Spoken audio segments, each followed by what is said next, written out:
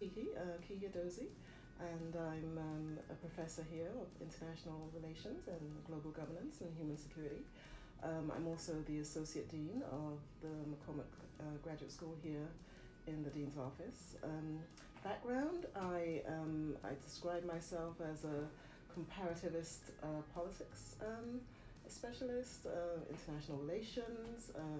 I'm a graduate 20 years ago, got my PhD at the New School for Social Research. I trained in the international politics of Africa. I'm Margaret Carnes. I have a PhD in political science and spent many years as a member of the Department of Political Science at the University of Dayton in Ohio. I also was the founding director there of the Center for International Studies, and then took the whole university through its reorganization under a Center for International Programs to promote internationalization across the university. I have been a visiting professor at UMass Boston now for 4 years after retiring from the University of Dayton about a decade ago. And it's been a great pleasure to teach in the doctoral program in global governance and human security and to work with doctoral students for the first time in my career. I'm Stacy Vandeveer. I'm a professor here in the department, and I am graduate program director of the Global Governance and Human Security PhD program. My work is on global environmental politics, resource politics, mining, climate change, ocean pollution, those sorts of issues. So my name is Karen Ross. I am in my 5th year as a faculty member in the Department of Conflict Resolution, Human Security, and Global Governance.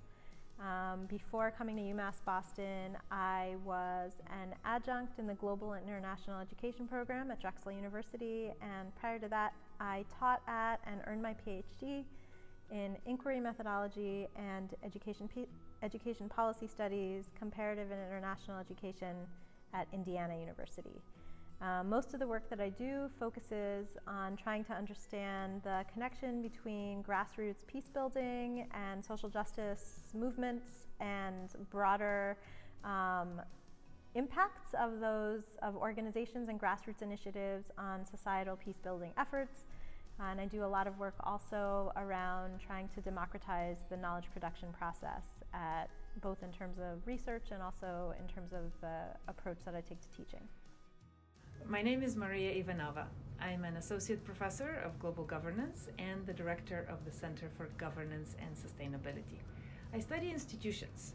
I study what makes them work, what prevents them from functioning well, and what can be done about it. My particular focus is on the environment. So I look into the functioning of the United Nations in terms of its performance on environmental issues, and now I am focusing on the international environmental agreements. Howard. I'm the director of the MA program in international relations, and I'm a professor in political science here at UMass Boston.